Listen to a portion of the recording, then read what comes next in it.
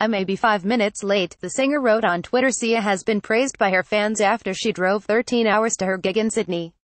The singer was unable to catch her flight due to severe weather, and instead of cancelling her concert at the Allianz Stadium, she drove all the way from Melbourne to make the show.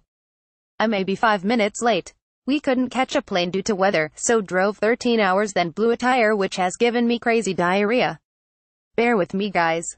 I love you, she wrote on Twitter. 4 minutes from venue. Fully dressed. Ready to go. Bear with me. Massive apologies, she later added. Fans waited for the singer despite the torrential downpour. Take a look at the tweets below. Sia drove 13 hours to be at her gig in Sydney car last month. Sia released her new video, featuring 3 child stars from it and Stranger Things.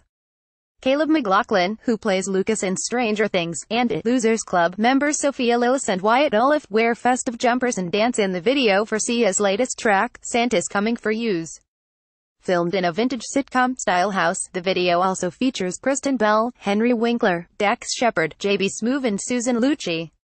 A karaoke ticker at the bottom of the video bounces through the lyrics, which include, "Nights are getting shorter now, hot chocolate fills the air, and Christmas cheer does too." Santa is Coming for You's is taken from Sia's new festive album, Every Day is Christmas, which was released on November 17th. Additional tracks include Snowman and Ho Ho Ho.